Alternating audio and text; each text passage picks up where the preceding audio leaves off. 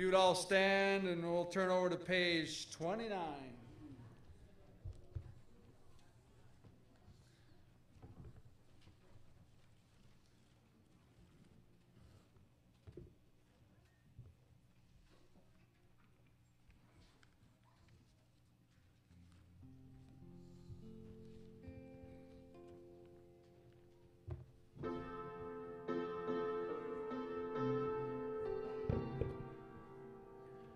Sing them over again to me, wonderful words of life.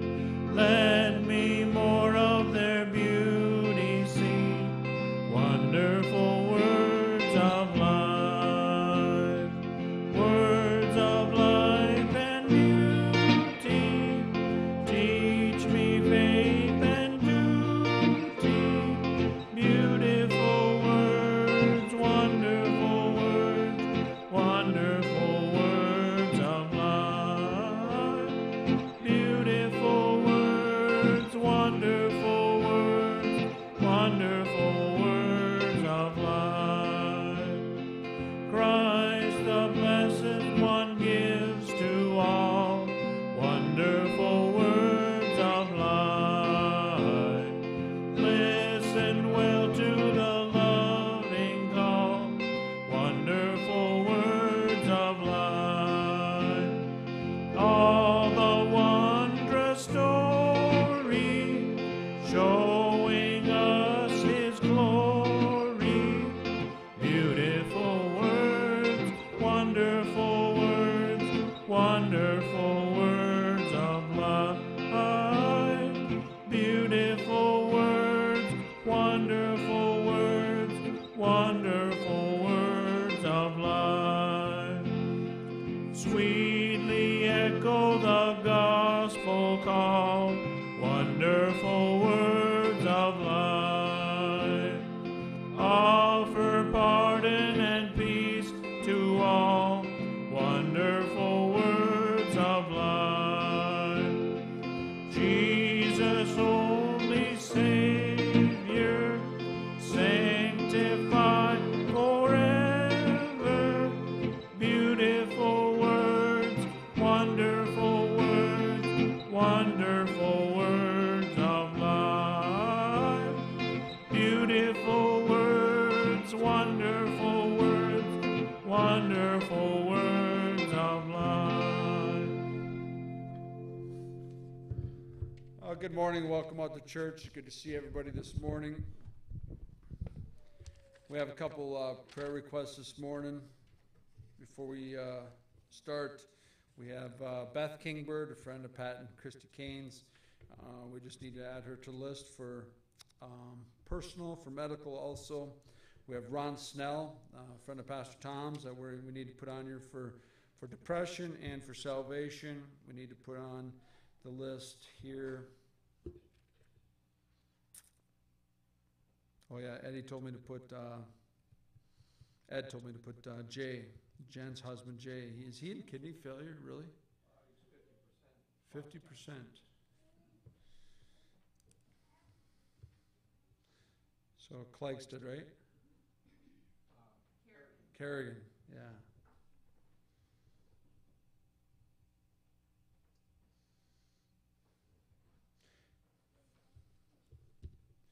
Then we all and Shirley have a friend that we need to pray for. He's and Eric. He'll be traveling to Africa. We just need to pray for personal safe travels there. Also, I have Alice Brendan, Judy's mom. That they got to make Judy pray for a couple things. Probably looking at Alice has to go into a home, so we need to pray for Judy to make some of the tough decisions, and just pray that she has the strength and to make those tough decisions, and pray for Alice that a home would open up for her to get her mom into. Greg Davidson's dad does have cancer. We do not know what stage it is. He's having difficulty breathing on his own, can't get the oxygen levels up, so we need to pray for Greg's dad. Chuck Carlson had passed. Service will be Thursday. I think it's at the Cohasset Community Bible Cohasset. So I think it's a church a couple blocks behind here. So I think it's from 11 to 12 will be the social hour, and then 12 will be the service. So Chuck had passed. If you remember Jackie and family in prayer, that'd be great. Lane's daughter, she's got some medical issues going on. Lane wrote me a letter, just asked if we'd pray for her. And then how's your son-in-law, Shane, his heart? Okay. Mike Richards. You want to give everybody an update on Mike Richards? Just a praise report on my cousin Peggy Richards' husband, Mike. Mike was in hospice up until about 3 weeks ago, and he took himself off. He was ready to take his journey to heaven, and the Lord intervened, and Mike is received a liver and kidneys, and he's up, walking around, walking and talking, and they expect him to make a full recovery. So, praise be to God.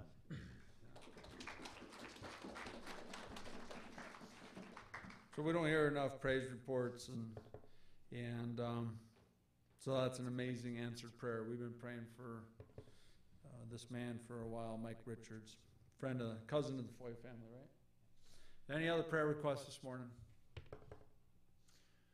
Okay, let's open with prayer.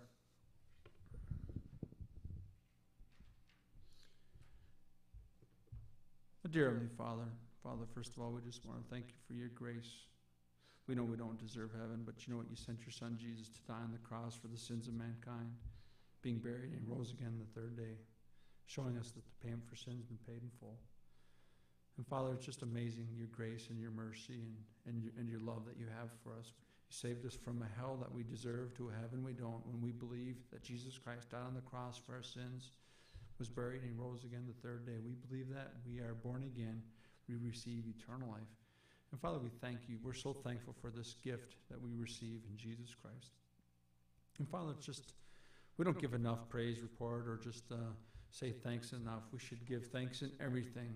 And we do not probably do that, not in everything, but we should really do give thanks in everything, because this man here, Mike Richards, this is an awesome answered prayer, because we know you hear our prayers. We know you answer our prayers, obviously to do your will. And ultimately, we just pray that through this answered prayer there, Father, through Mike Richards' life here, that the gospel would be furthered, because that's what it's all about in Philippians, that everything is to furtherance of the gospel. So it either in life or death, that is what it's about. So Father, we just ask that you'd work in Mike Richards' life, continue to work in him, that the gospel would be further given.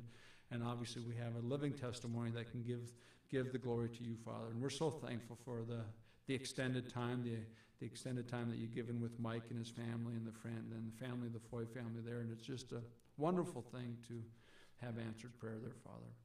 And Father, we pray for Mr. Snelling there, Mr. Ron Snell. We pray for his depression. We know at times life becomes apathy sets in, and just sometimes life is not worth living.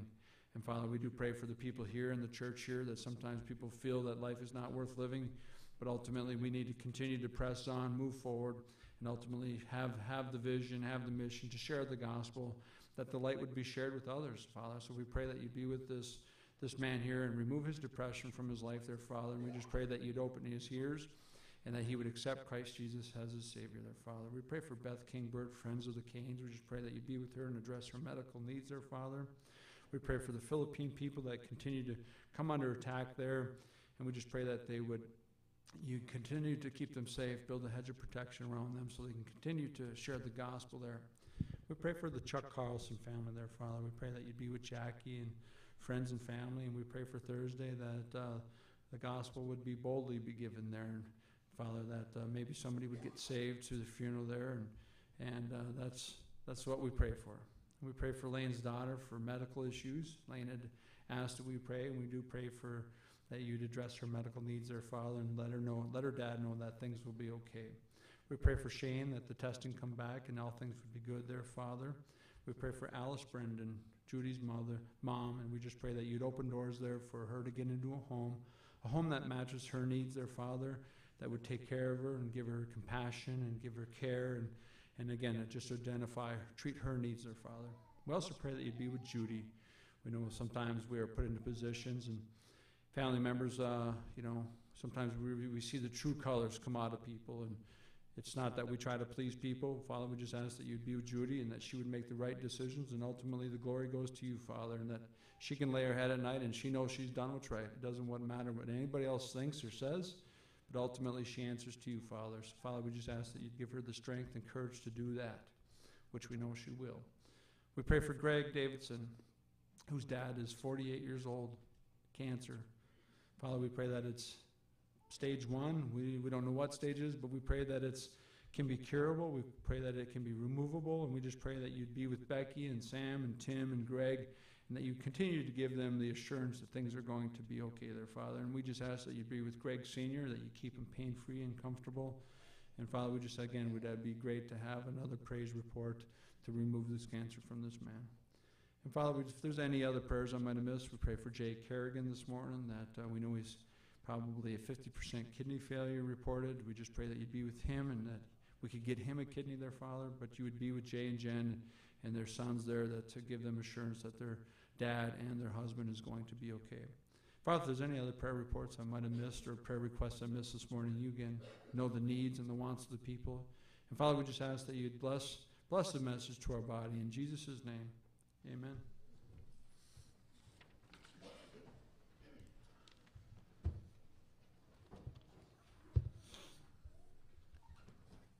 Birthdays this week. Tommy. And Ray. I know there's another one too. And Peg. And Peg next. Oh, and John Lake. Deb. Deb. Deb next. Deb next. Hi, John. Your mom's birthday's today? And she's at work. Steph's at work. Yeah. We'll sing. Happy birthday to you. Happy birthday to you. Happy birthday, God bless you. Happy birthday to you. Do we have any anniversaries this week? John? No? Okay, we'll turn over to page 255. And we'll sing verses 1 and 4.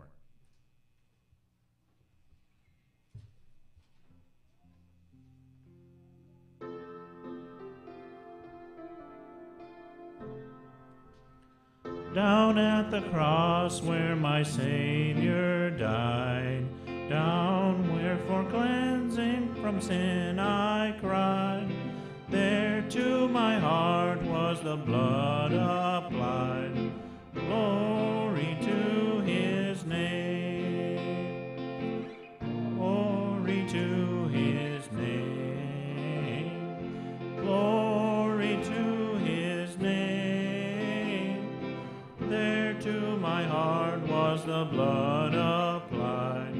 Glory to his name. Come to this fountain so rich and sweet. Cast your poor soul at the Savior's feet. Plunge in today and be made complete. Glory to his name. Glory to his name. Glory to his name. There to my heart was the blood applied. Glory to his name. Page 108.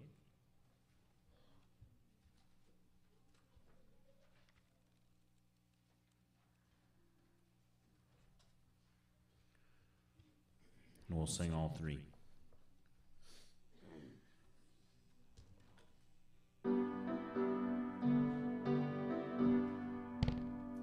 Rock of ages, cleft for me, let me hide myself in thee. Let the water and the blood from thy wounded side which flowed be of sin the double cure. Save from wrath and make me pure. Could my tears forever flow, could my zeal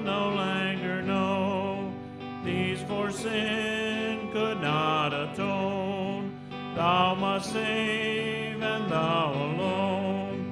In my hand no price I bring, simply to the cross I cling, while I draw this final breath. When my eyes shall close in death, when I rise to worlds unknown, and behold thee on thy throne, Rock of ages cleft for me, let me hide myself in thee.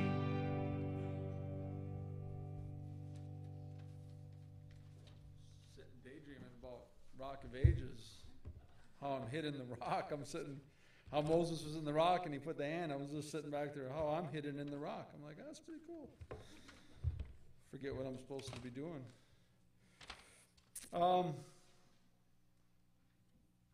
Couple of announcements. Majestic Pine service at 11 a.m. this morning, and we also have the Grand Village service with Pastor Tom today, correct?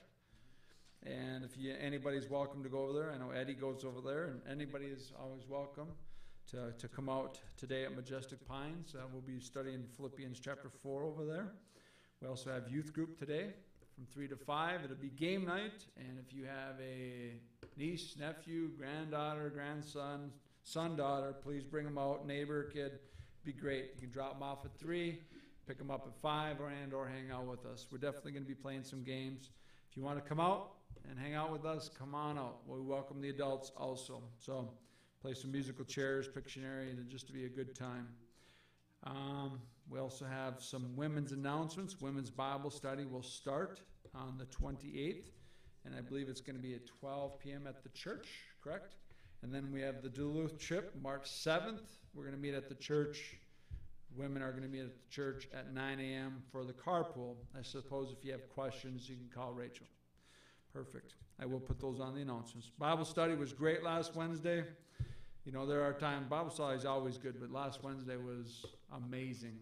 And it was pretty awesome for Herman's granddaughter, Christy, to bring out some friends. And Ryan brought a friend, and it was just a good time. If you were there, it was awesome. And if you weren't, you missed out. Sorry. Maybe we'll see you this Wednesday. But it was really enjoyable. It was one of the best ones I was ever attended. Just really nice. We also have Easter service coming up April 5th. And we need some play coins, right? Play coins. So not real coins, play coins. So if you got play coins, there's actually going to be a little bucket by the coffee. Yep. And put the play coins in there. It's going to be for a kid's Sunday school that Rachel's doing about paid in full, correct? So we need some fake coins. Anything else I need to announce? Okay, we'll do the last song before the message.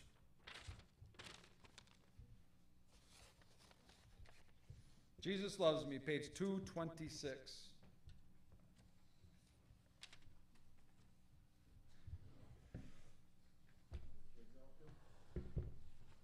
Yeah, if we can get the kids to come up.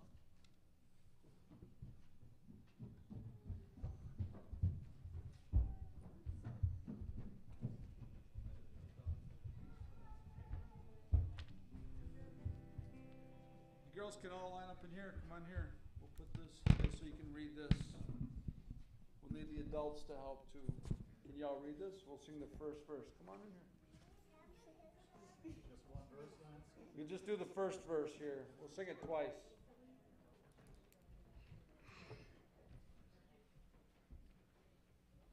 Get by the top guy here. We'll sing together.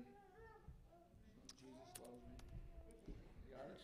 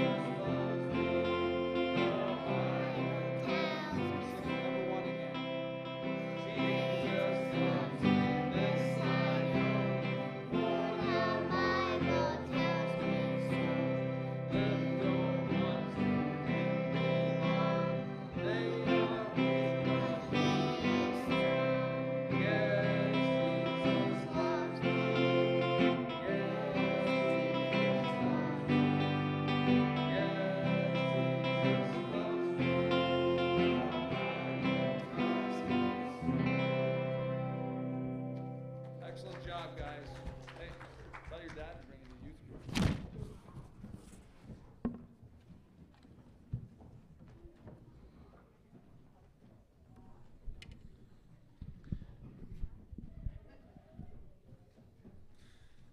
Music was great too. Christy and Kim and Eddie, Blair. Nice.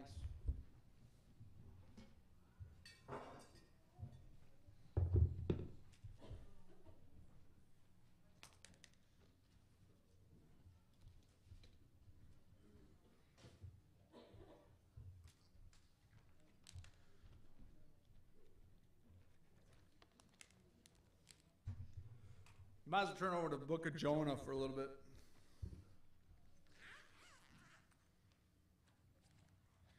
We're going to look at Jonah for just a little bit.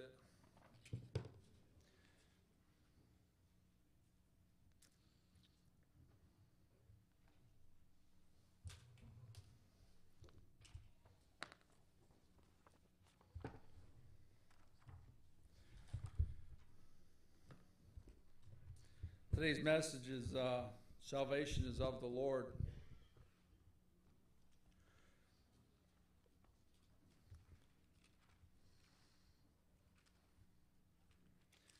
It's right after Obadiah.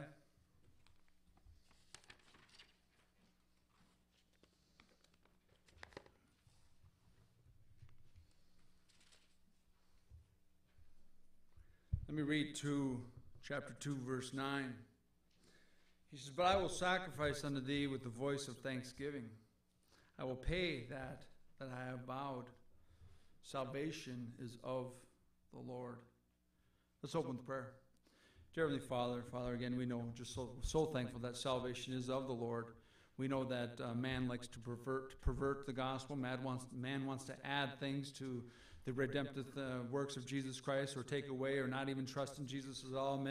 We have this ecumenism movement that says there's many pathways to heaven, and we know that's completely false. And we're so thankful that salvation is of the Lord, and it's always been one way to heaven, and that is through Jesus Christ, our Lord and Savior, that He paid the perfect sacrifice. We know the people in the Old Testament were saved just like we are saved today. They're saved by grace through faith. It wasn't the Old Testament that saved them.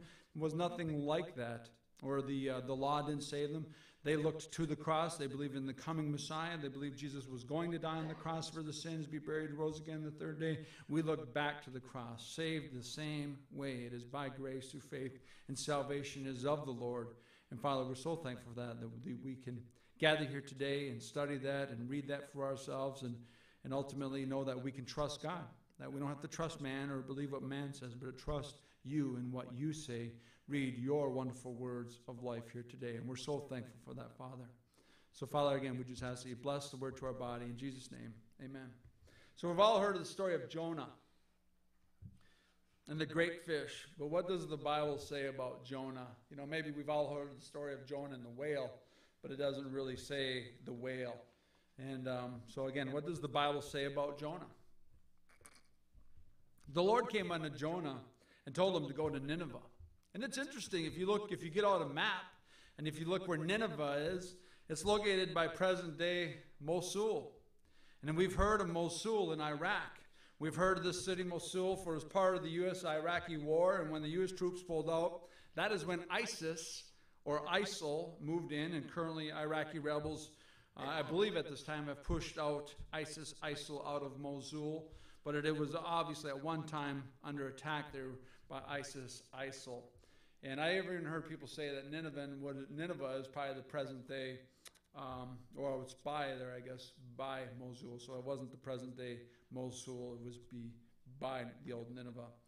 ISIL means Islamic State of Iraq and Syria. So we've heard a lot about that, but clearly that is the place where obviously God told Jonah where to go. So anyways, Jonah was called to go to Nineveh instead of going east.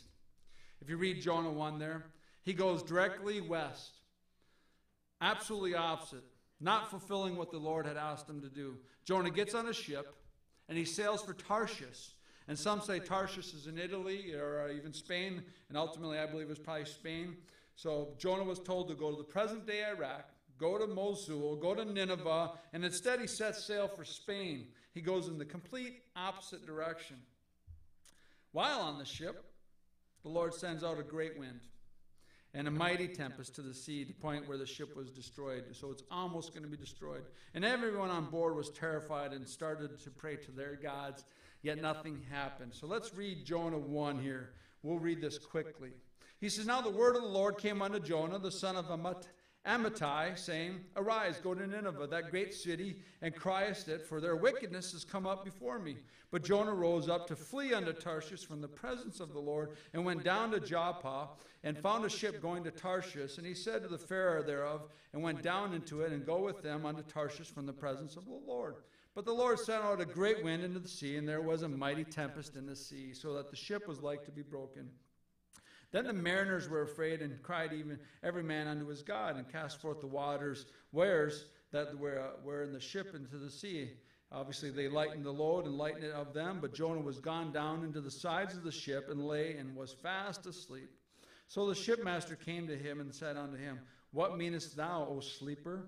Arise, call upon thy God, if so be that God will think upon us, that we perish not.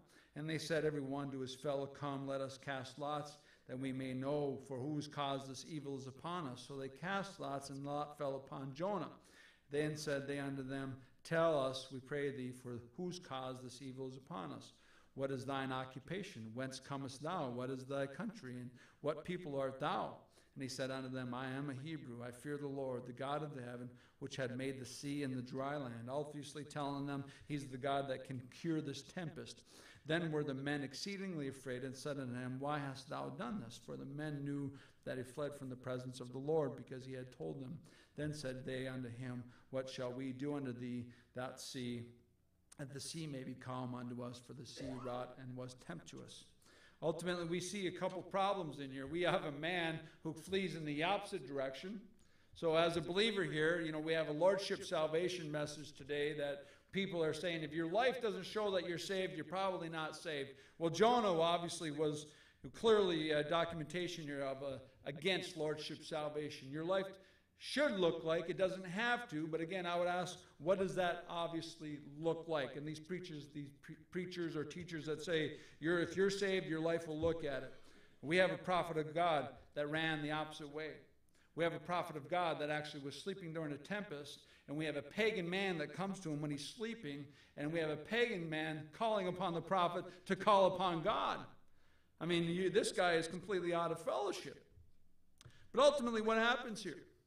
If you continue to read on 1:12 through 2 there to 2:10, we won't read it. But Jonah ultimately says, Cast me overboard. And these pagan men, they didn't want to do that. And they prayed, and ultimately they didn't want the blood to be on their hands, but they ultimately had to do that. They threw Jonah overboard, and the sea stopped raging. And ultimately a great fish that was prepared ultimately swallowed up Jonah. So Jonah was drowning and ultimately swallowed by a great fish. And while he was drowning, he's swallowed by a great fish. He prays. And later, the fish vomits him on the shore alive. We know that over in Jonah 2:10. Later, Jonah goes to the city of Nineveh, and he preaches to the people. And they believed God, the city. That would be Jonah 3:5. It says, So the people of Nineveh believed God. They were saved. They believed in the coming Messiah. So Jonah, he is disappointed. So let's get to the moral of the story here. Jonah's disappointed. He wanted the Ninevites destroyed. He actually did not want these people to be saved.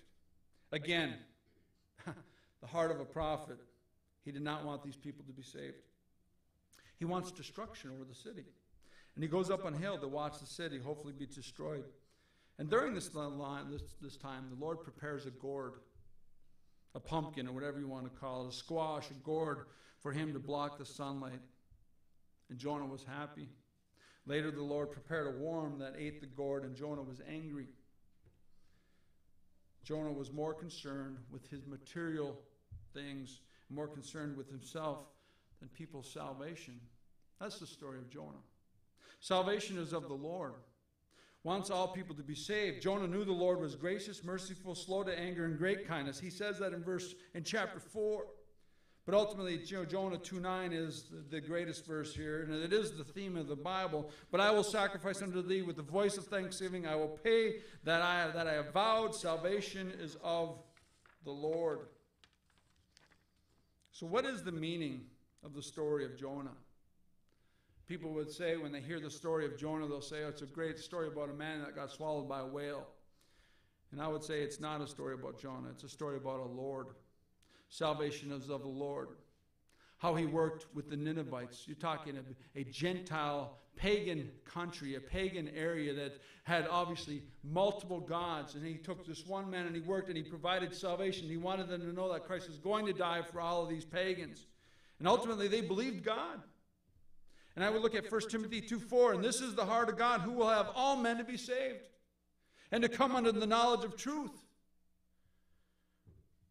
How do men get saved? They must believe the gospel. If you look at Ephesians 1:13, it says, in whom you also trusted after you heard the word of truth, the gospel of your salvation, in whom also after that you believed, you were sealed with the Holy Spirit of promise.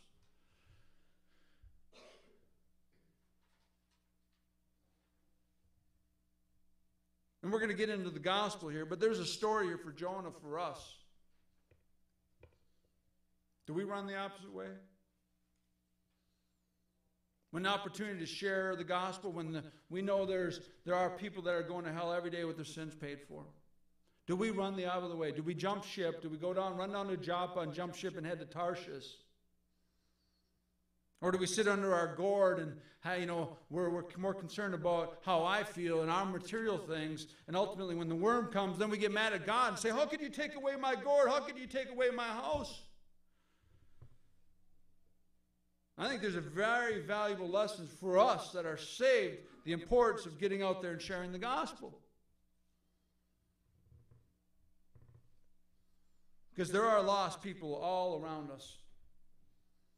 So how do people get saved? What do we must preach to them? It says in Ephesians 1:13 again, in whom you also trusted, after that you heard the word of truth. So they have to hear it. The gospel of your salvation. In whom also after that you believed, you are sealed. So the Holy Spirit comes after you believe.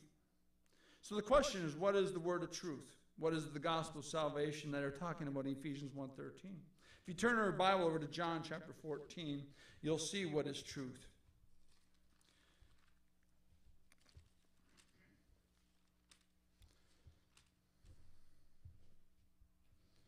John 14:6, he says, Jesus said unto them, I am the way, the truth. So Ephesians 1:13, it says, in whom you also trusted after you heard the word of truth. Obviously, after you heard about Jesus Christ. He is truth. He is life. And no man come to the Father but by me. We read this every week, 1 Corinthians 15, verses 3 and 4. He says, for I delivered unto you first of all that which I also received, how that Christ died for our sins according to the Scriptures, that he was buried, and that he rose again the third day according to the Scriptures. The gospel is Christ died for the sins of mankind, Christ was buried, and Christ resurrected the third day. We have a living Savior today that sits at the right hand of God. And all one has to do to go to heaven is believe the gospel. Believe that Christ died on the cross for our sins and he was buried and rose again the third day. That's it. Yet people go to hell rejecting that. And we have a responsibility to share that with people. Be not the heart of Jonah and run the opposite way, wishing people to be judged. And he was a prophet of God. But the Bible is very clear how one gets saved and how one does not. If you've not turned it over there, and if you please turn over to Ephesians chapter 2.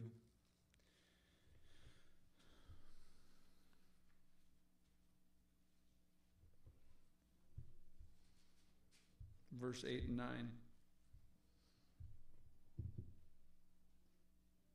It says, for by grace are you saved. You don't deserve it. Through faith. Saved through faith. It's the object. What are you putting your faith in? Everybody puts their faith in something. Even the agnostic, even the atheist puts their faith in nothing. Nothing would be something. Everybody puts their faith in something. The object is, what are you putting your faith in? Are you putting your faith in the object of Jesus Christ, in the finished works of Jesus Christ? So what are you trusting in? Because everybody trusts in something. For by grace are you saved through faith.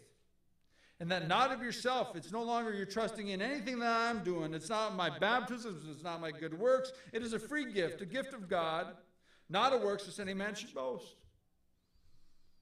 When we get to heaven, if there was anything, if I had to trust in my baptism, obviously it's contradictory to the Word of God because it's not a works, lest any man should boast. We will be in heaven and we'll all boast and will be given to the glory of Jesus Christ because He has done it all. So saved by grace through faith, not saved by yourself. Salvation is a gift, freely received in Jesus Christ, not saved by works. Not your faithfulness that saves you, because we believe there are people that preach and tell you, you got to believe and you got to keep being faithful. That would be a work. It's a trusting, a one-time belief in the finished works of Jesus Christ. You believe one time, you're saved for eternal. You step from death unto life. John 5:24.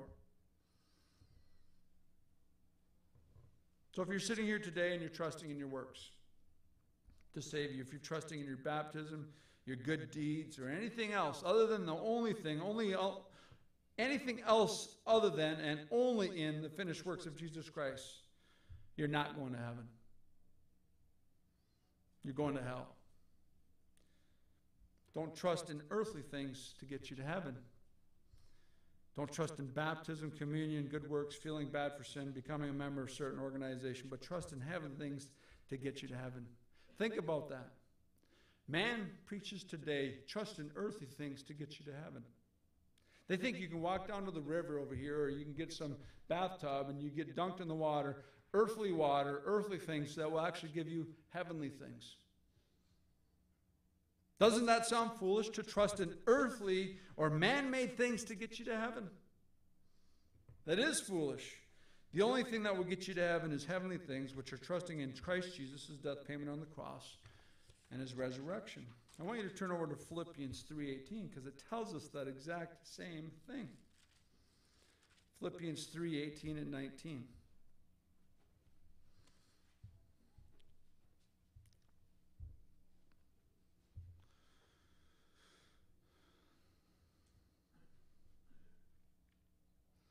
Ultimately, Paul speaking to the church of Philippi here, need to be wary of enemies of the cross. But what do they preach? He says in 18, for many walk, of whom I have told you often, and now tell you, even weeping. He's praying to the church of Philippi. He's crying that they not get caught up into this, that they are enemies of the cross of Christ, whose end is destruction, eternally separated from our Heavenly Father, whose God is their belly, and whose glory is their shame, and whose mind is earthly things. Enemies of the cross are people who preach anything else than the blood of Jesus Christ.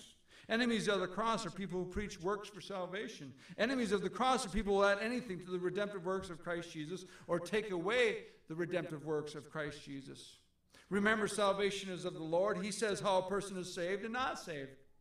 People trusting in earthly things to get them to heaven, they have their bellies, be their gods. They trust in their physical works and these things that should embarrass them or shame them, they glorify in them. And ultimately, in the end, will bring them destruction. And I would say, be not like these individuals that trust in earthly things for salvation, but remember, salvation is of the Lord. And the only acceptable payment for sin is the finished works of Jesus Christ. Let this hand here represent you and I, and this wallet here represents our sin. God loves us, hates our sin, hates it. If you want to reject the redemptive works of Jesus Christ, salvation is of the Lord. If you say, I'm going to get baptized, we know that's not scriptural. If you say, I'm going to ask Jesus into my heart, that's not scriptural. If you say, I'm going to, join a church, or I'm going to turn from my sin, or I'm going to confess my sin just before I die, you will die in your sins. Because salvation is of the Lord. He's the one that says who's going to heaven. And if you want to go to heaven, it is through the blood of Jesus Christ. So instead of trusting in earthly things, why not trust in heavenly things? Let this hand here be Jesus Christ. He is God from eternity past. And He humbled Himself as a man. He left His glorification in heaven. He didn't leave His deity, for He's God. He reveals Himself in the flesh, and His name is Jesus Christ. He is a gift from heaven. And he goes to the cross, and he actually he sheds his blood, and he dies, and he resurrects the third day, showing us the payment for sin has been paid in full. And only God could pay a perfect sacrifice. And why not trust in heavenly things to get you to heaven? It makes sense. Don't let your belly be your God. Don't be so filled with pride and think, you know what, I can do it on my own. No, there's a reason why Christ came. He came to die for you and I. And when you believe that, when you trust in that, you receive the righteousness required. It has been put to your account. It's been imputed to you. You receive the righteousness needed to get to heaven. And that is the righteousness that is in Jesus Christ.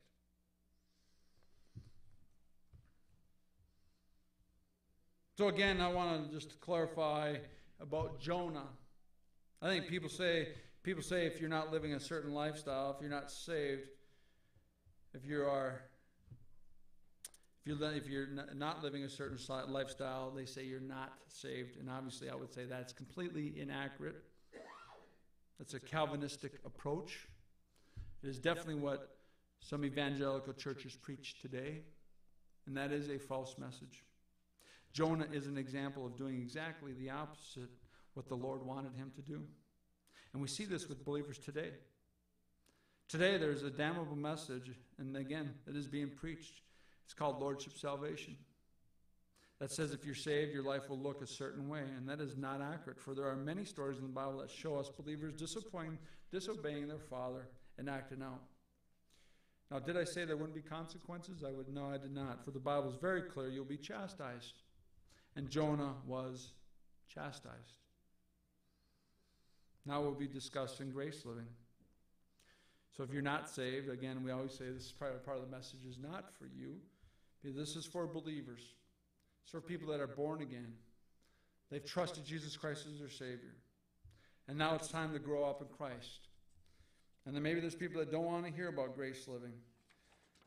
And they want to live a life like Jonah. They want to run completely opposite the wrong direction from our Heavenly Father. And it's your dad in heaven. And maybe people say, you know what, I don't want to hear about the grace living preaching. And, you know, they get mad at me. And I would say, you know what, take it up with your Heavenly Father. Because grace living is in the Bible. We would have to rip out all the epistles. Because they're written to the church. It's written to believers. It's written to you and I. That's why it's important we study the Word of God. So again, now that you're saved and have a Heavenly Father, you should want to please your dad in heaven. However, I know believers can have the same attitude as Jonah. So I would encourage you to not have the same attitude as Jonah, but have the heart of Paul. A desire to please his Heavenly Father. A desire to share the gospel with others. To grow up in Christ. And how do we do this? It starts with transforming our mind. So let's go to Romans chapter 12.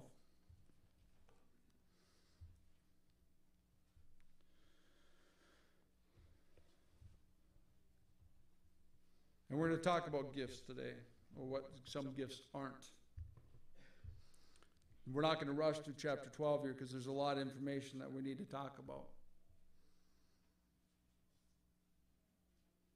So Romans 12:1, he says, I beseech you, I beg you therefore, brethren, brothers and sisters in Christ, by the mercies of God, that you present your bodies a living sacrifice, holy, acceptable unto God, which is your reasonable service.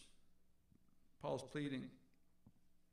He's begging for the believers in Christ. He's pleading with the brethren that their life be a picture of a living sacrifice. Paul says that is a reasonable service. That is what the Lord wants from his children.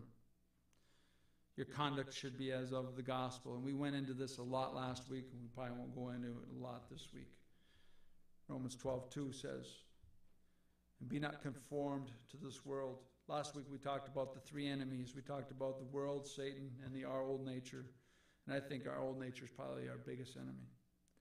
And be not transformed to this world, but be transformed by the renewing of your mind, that you may prove that is good, acceptable, perfect will of God. And I would say, be not like Jonah, and more concerned with your physical needs versus the spiritual needs of others.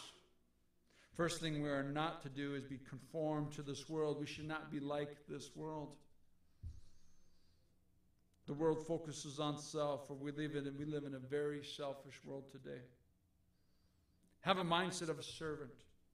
For we are to decrease so he can increase. That would be John 3:30. But I like Philippians 1:27. If you turn over to Philippians 1:27.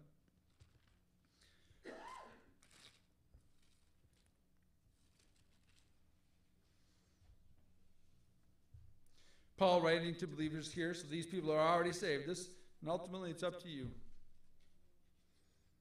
But there's nothing better to have fellowship with our Heavenly Father. And this is what he's telling us in Philippians 1:27. He says, let your conduct, let your conversation, let your conduct be as it becometh the gospel of Christ. That whether I come and see you or else be absent, I may hear of your affairs. That you stand fast in one spirit, one mind, striving together for the faith of the gospel. So let your conduct be as the gospel. And I was thinking about this. It's hard to picture that. I get it, but it's hard to sometimes explain. An example of this, I was thinking is Jesus Christ. See, he's the living word, which matches the written word. So our life should be an example to the written word, which is striving forward to furtherance the gospel. So ultimately, when we give the gospel, we have some credibility in our life. So what does the mindset of a servant look like? So stay in Philippians, and we'll look at chapter 2. Philippians chapter 2. What does the mindset of a servant look like? Philippians 2, 1 through 8. So if there be, therefore, any comfort in Christ, if any comfort of love, any fellowship of the Spirit, any bowels and mercies, ultimately reminding us we receive comfort from Jesus Christ, receive love from Christ Jesus, and we have fellowship with Christ Jesus through the Spirit, and we experience his tender mercies and compassion. Philippians 2:2 says, fulfill ye my joy, that ye may be like-minded, having the same love, being of one accord, one mind.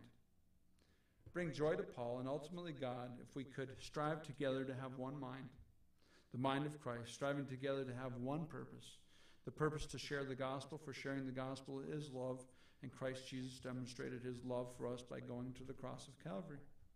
Verse 3 and 4. Let nothing be done through strife or vainglory, but in lowliness of mind. Let each esteem other better than themselves. Let not every man on his own things, but every man also on the things of others. So ultimately, it would be getting your mind off yourself and onto others. Verse 5. Let this mind be in you, which was also in Christ Jesus. Having the same mind as Christ Jesus which was Christ Jesus dying for the sins of mankind. That same mindset. Ultimately, not us going and dying for people and resurrecting. That's not what we're talking about this. But a mindset is that you have a desire to share the gospel with them. That they're dead in their sins. And ultimately, if they die, they're going to hell. We should have that desire that Christ, he went to the cross and he paid for all the sins and he resurrected to show us that. We should have that same desire that we could share that gospel with people. Philippians 2, 6, 8, he says, who being in the form of God thought it not robbery to be equal with God, but made himself of no reputation. And he took upon him the form of a servant and was made in the likeness of men. And being found in fashion as a man, he humbled himself and became obedient unto death, even the death of the cross. Now that is the mindset of a servant. Christ obediently, Christ Jesus willingly dying for mankind, and not just dying an ordinary death, but the death of the cross, which is dying for the sins of mankind. That is a servant's mindset. This is a great example of not having the mind of the world, but allowing the Holy Spirit to transform your mind by reading the Word of God, and ultimately over time, your mind, my mind, be transformed by the Word of God to have the mindset of Christ, which is a servant's mindset. Romans chapter 12, verse 3. He says, for I say, through the grace given unto me, to every man that is among you not to think of himself more highly than he ought to think, but to think soberly, according as God hath dealt to every man the measure of faith. So remember, for I say, through the grace given unto me. Remember, grace is given unto you. You don't deserve heaven, for you are a sinner saved by grace through faith in Jesus Christ. Be cautious not to have an inflated view of yourself, is what Romans 12:3 is telling us. And we accept these gifts by faith later on when we get down to 6, 7, and 8. Do not oppose the gifts and do not take responsibility for the gifts, would be the mindset. 12:4. For as we have many members in one body, and all members have not the same office. Each member of the body has a specific gift. Your gift is not more important than mine, and mine is not more important than yours. 12:5. So we, being many, are one body in Christ, and everyone members one to another. You are positioned in the body, and the body is not made to serve self. That's what we're seeing here. The body is not made to serve self, but the members of the body are to serve the body, others, to reach out to other believers when they're in time of need, that the body can maybe reach out and share the gospel with others. The grace gifts that we will be speaking about are grace gifts that come from God, and it is important to not have an inflated view of self, for we did not produce these grace gifts, but they were given from God. So before we get into the grace gifts, we should discuss what gifts are not given today. For they were given during the apostolic era and come to an end when the Bible was complete. I'll give you an example. I did a funeral a few weeks ago, and a man said when he got baptized, he came out of the water and he immediately was speaking in tongues. And we hear today a lot about tongues. And he said, I scared myself, and I said, I'd probably be scared too. Seriously. So let's talk about some of the signs. We see today, you can Bible-believe buy. Ronnie Hines always makes a joke about, he always makes a joke, and he says, we should start selling prayer cloths, because you can go online and buy prayer cloths. A man prayed over them, and they have healing power, and for $20 you could buy a prayer cloth and maybe be healed. It's ridiculous. And people are making a lot of money off people.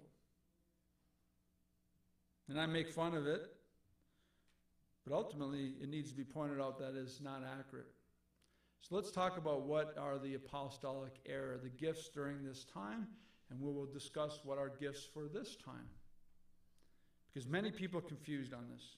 Healing, laying of hands, speaking in tongues, handling poisonous snakes, drinking poison. When was this time given? So turn over to Mark chapter 16.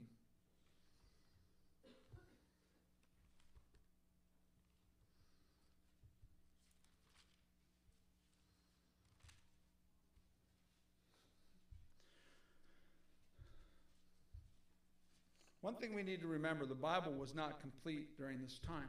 And the Bible did not complete probably till 95 or right around 100 AD.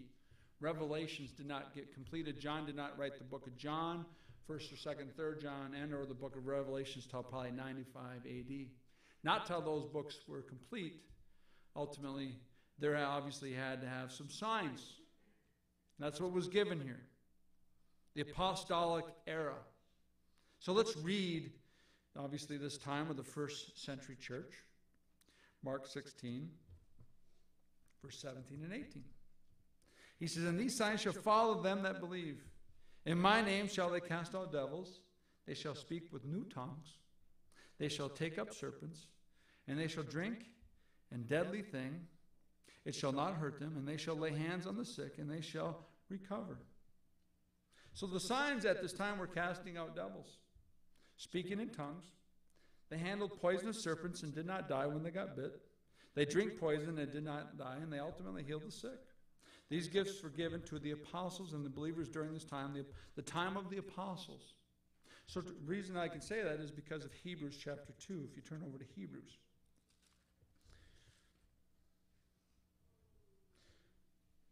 Hebrews chapter 2, verse 3 and 4.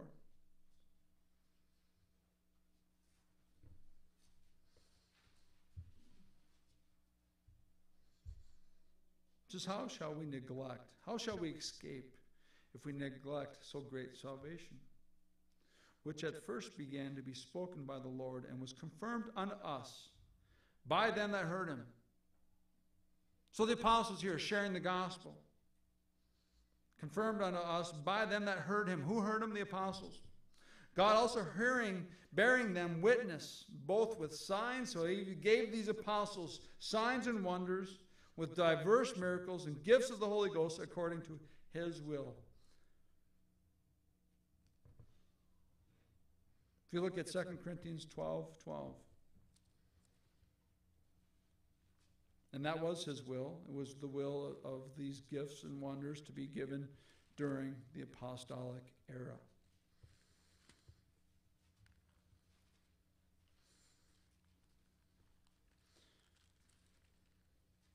2 Corinthians 12:12. If you look at 2 Corinthians 12:12, Paul has a thorn in his side. Nobody knows what the thorn is, but he prays. And we're already looking at right around 60 AD with 2 Corinthians. And Schofield marks it as 57 AD. There's a couple things that are already happening. So we're already coming to the end, probably where gifts are starting to cease. Because Paul actually has a thorn in his own side. He can't even heal himself. He goes to verse 8, he says, "For this thing I besought there the Lord thrice, that it might depart from me. And the Lord said, he said unto me, my grace is sufficient for thee." This man actually got bit by a poisonous snake on Malta, and he didn't die. This man healed. He had raised people from the dead, and he couldn't even heal himself at this time. But ultimately, verse 12, so 2 Corinthians 12:12 tells us this. Truly the signs of an apostle were performed, past tense, among you in all patience and signs and wonders and mighty deeds.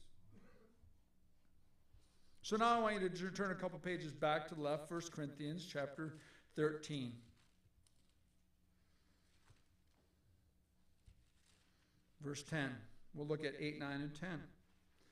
Because ultimately the Bible tells us that these things were going to end at one time. They were going to cease. So look at 1 Corinthians 13:8. He says, "Charity never faileth." So love's never going to die. "But whether there be prophecies, they shall fail. Whether there be tongues, they shall cease. Whether there be knowledge, it shall vanish away. For we know in part and we prophesy in part. But when that which is perfect..." And now the reason they say the word perfect, because perfect is a non-feminine, non-masculine word. And it means an object. People will say that means Jesus Christ when he comes back. No, it's the Bible. And there's much debate on it, but you can look it up in the Greek. It's non-masculine and it's non-feminine.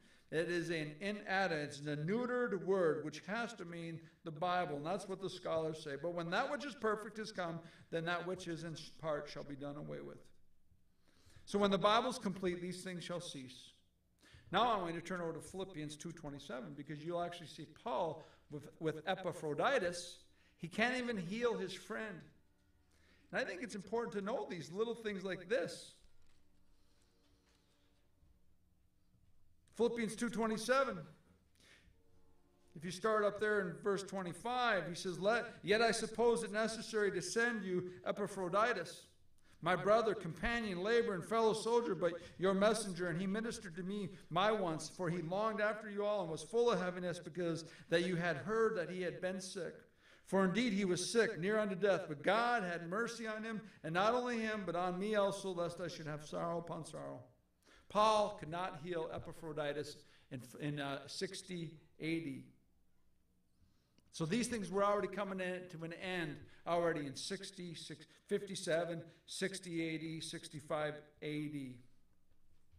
So we look at the healing and casting out devils. If you want to read this, you can. And I'll give you the chapters. And it's Matthew chapter 10, Mark chapter 6, and Luke chapter 9 and 10 are all about the 12 and ultimately the 70. There's the 70. In Luke chapter 10, it says he sends out the 70. So the apostolic gifts were not just for the apostles. There are others, confirming Mark chapter 16, verse 17. There were others that had these. And Luke 10 talks about the 70 because they healed the sick that they're in, and they say unto them, "The kingdom of God has come near unto them." And we know in Mark 6:13, "And they cast out many devils, anointed with oil many that were sick." So again, this was during the apostles, the apostolic era, and it is not a time for today. So let's also, now, so that is what they did with the healing. And we don't see it in the epistles there, but let's look at Acts chapter 2 for tongues. Because tongues is spoken 3 times in the Bible, and we have people that will build a complete denomination around it. It's used in Acts 2, Acts 10, and Acts 19. And the debate has always been, is it a language or is it a babble? Today it is a babble. People use, when they speak in tongues, is it a babble? But let's see what the Bible says it is. Acts 2, verse 4. So we're at Pentecost, 50 days after the resurrection. And we know the apostles had it where the Holy Spirit was blown into them. They received it. But ultimately we see 120. We see about 3,000, then 5,000, I think it was, people get saved at this time. So we look at verse 4. So you had many different people there. Different nations. So here in verse 4, and they were all filled with the Holy Ghost and began to speak with other tongues as the Spirit gave them utterance. Ability to speak is utterance. And there were dwelling at Jerusalem Jews, devout men out of every nation under heaven. Why do you think that's there? So we know that there were Spaniards there, and there were Russians there, and there were people from South Africa there. Many nations, every nation under heaven. And when this was noised abroad, and the multitude came together and were confounded, because that every man heard them speak in his own language. How can you misinterpret the word of God? They heard them speak in their own language. So when Peter's giving the message there, you had people in Russian, South African, Lithuanian, Zimbabwe, Nigeria. They all heard in their own tongue. It wasn't a babble. It was a language. And they were amazed, marveled, saying, wonder, behold, are not all these which speak Galileans? These are a couple fishermen from Galilee. They got an accent. You could tell them that they're from the Door Lake area or Wirt area. They have this accent that they have, and there's a couple loggers. It's a couple fishermen from this area, and it's these guys doing this? And how here we hear every man in our own tongue, wherein we are born.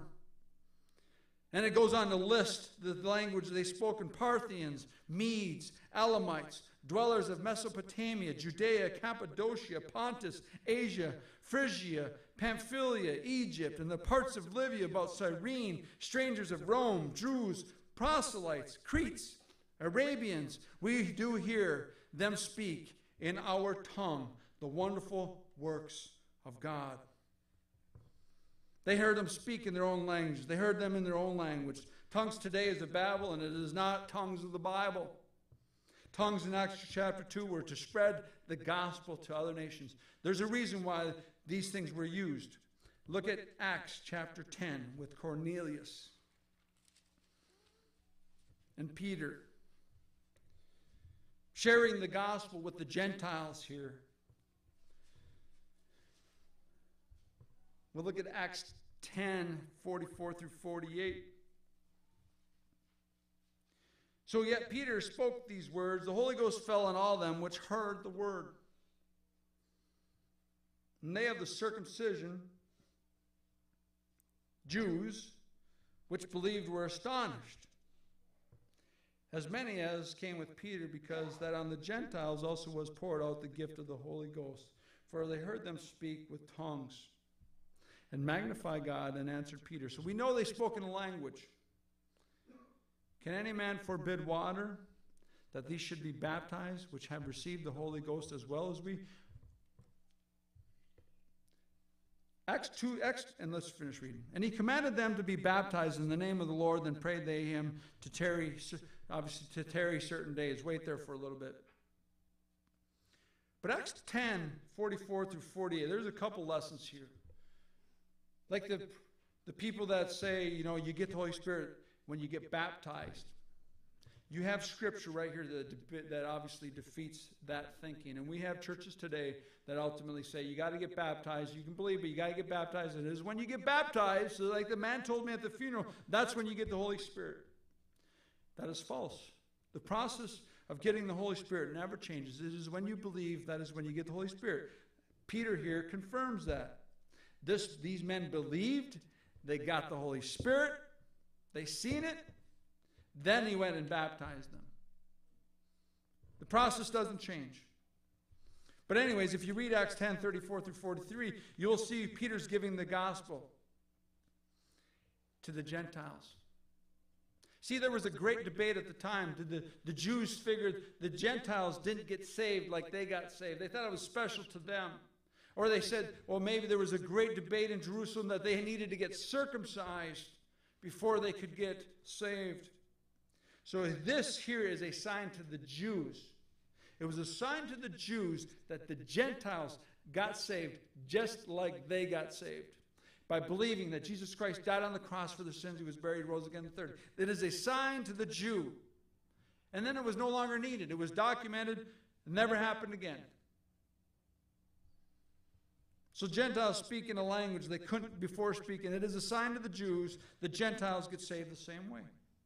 It was a sign to the Jews that the Gentiles did not need to get circumcised to be saved.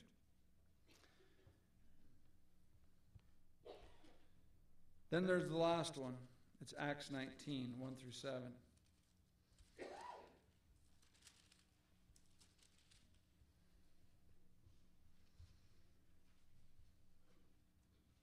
"12 men, Paul speaking to, at Ephesus. And he says, and it came to pass that while Apollos was at Corinth, Paul, having passed through the upper coast, came to Ephesus, and finding certain disciples. And he said unto them, have you received the Holy Ghost since you believed? Question mark. And they said unto him, we have not so much as heard whether there be an Holy Ghost. And he said unto them, unto what then were you baptized? And they said unto John baptism. So we figure, if you go back to verse 1, Apollos probably baptized these guys, but obviously they were not saved. And it confirms this. So Paul then goes on to give them the gospel. Then Paul said, John verily baptized you with the baptism of repentance. Obviously, it was a picture of the coming Messiah, what he was going to do. Recognize that you're a sinner, that you believe that Christ is going to die, he's going to go in the belly of the earth, and that he's going to rise again. That's all it was a picture. He was John the Baptist was the Old Testament prophet that reached into the New Testament pictures.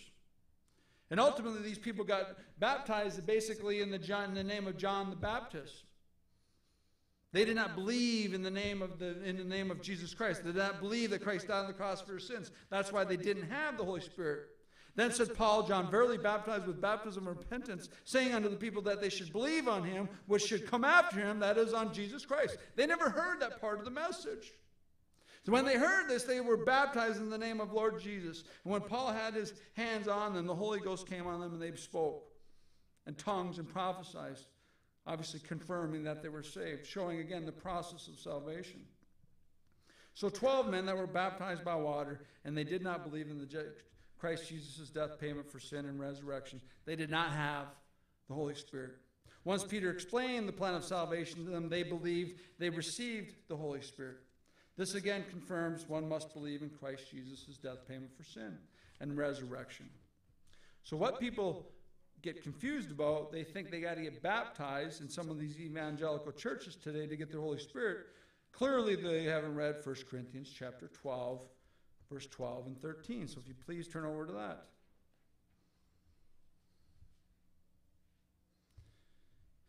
You get the Holy Spirit when you believe. You're sealed by it.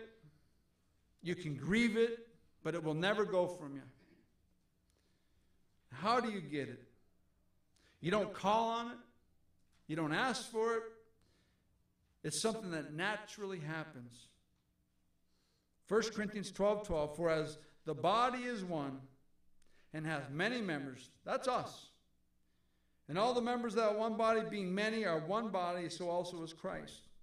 For by one Spirit we all baptized into one body, whether we be Jew, Gentile, whether we be bond or free, and have been all made to drink into one Spirit. We're baptized into the body of Christ by the Holy Spirit. We receive the Holy Spirit when we believe. Again, Acts 2:10 confirms this. Those are the only 3 times that the Bible speaks of tongues. I think 1 Corinthians will talk about the outline of tongues there in 1 Corinthians 12. I think it's 12 and 13 where it talks more about it. But ultimately, the examples given in Acts 2:9 and 10, or 2:10 and 19, are all about the gospel, the furtherance of the gospel, showing when people get saved, they get the Holy Spirit. Baptism never brings the Holy Spirit. So the gifts during the apostolic era will end when Paul confirms this. And Paul confirms it in 1 Corinthians 13:10. But when that which is perfect is come, that which is in part shall be done away. So before we end here, I want to end on this. So when the Bible is complete, these things shall cease.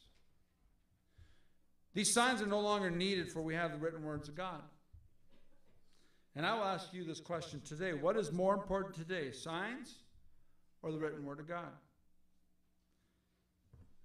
Turn over to John chapter 20. Jesus answers that question for us.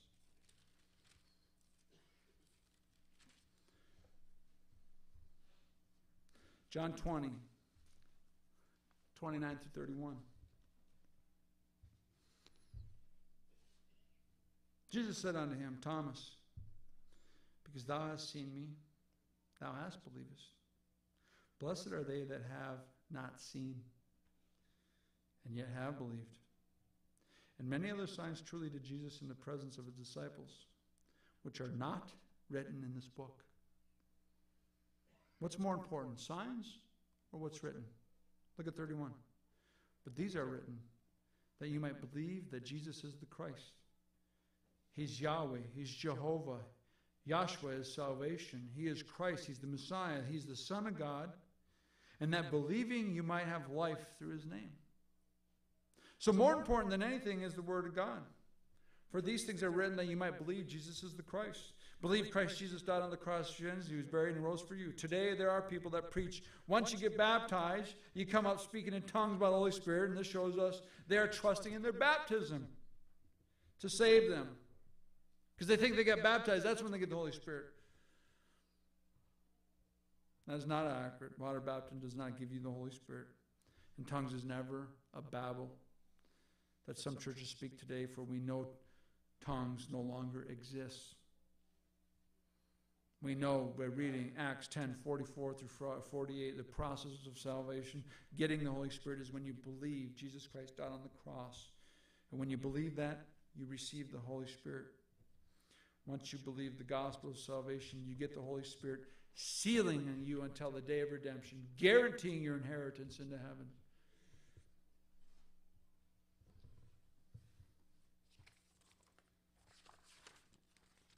Perfect. I got like one more minute.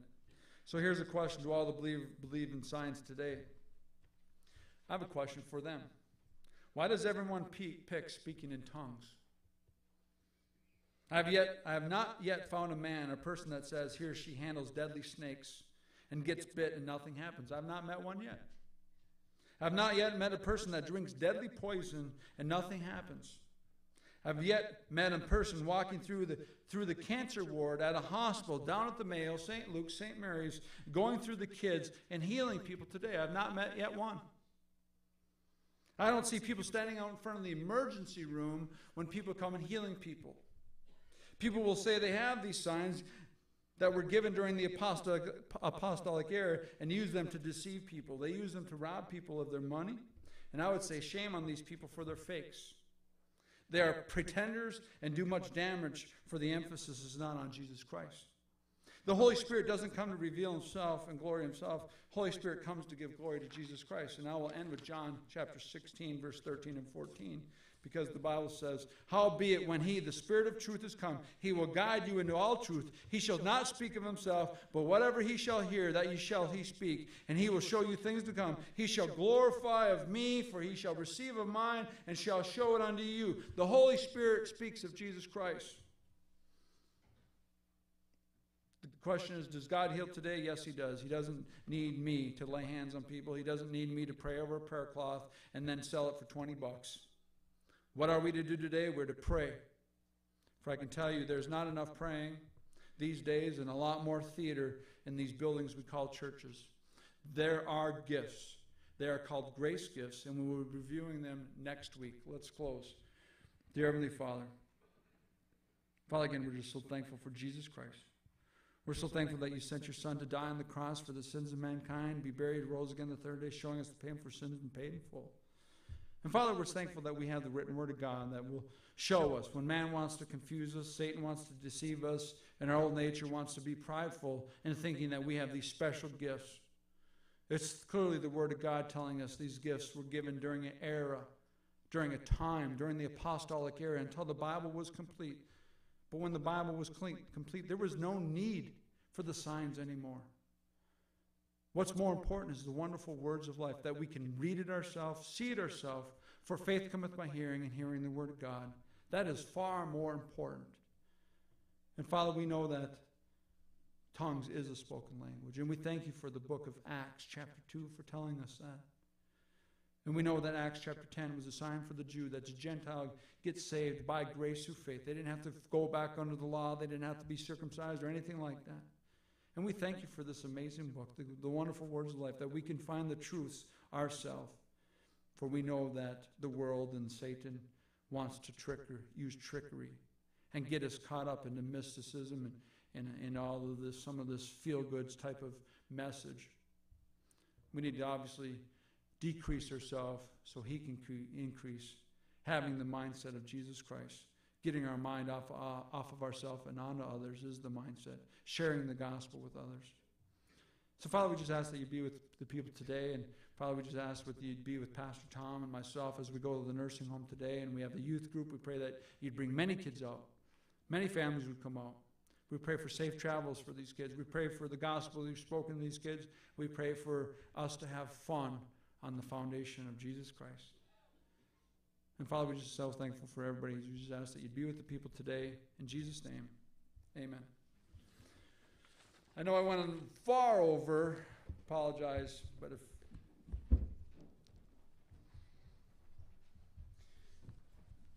felt we might as well get through it all.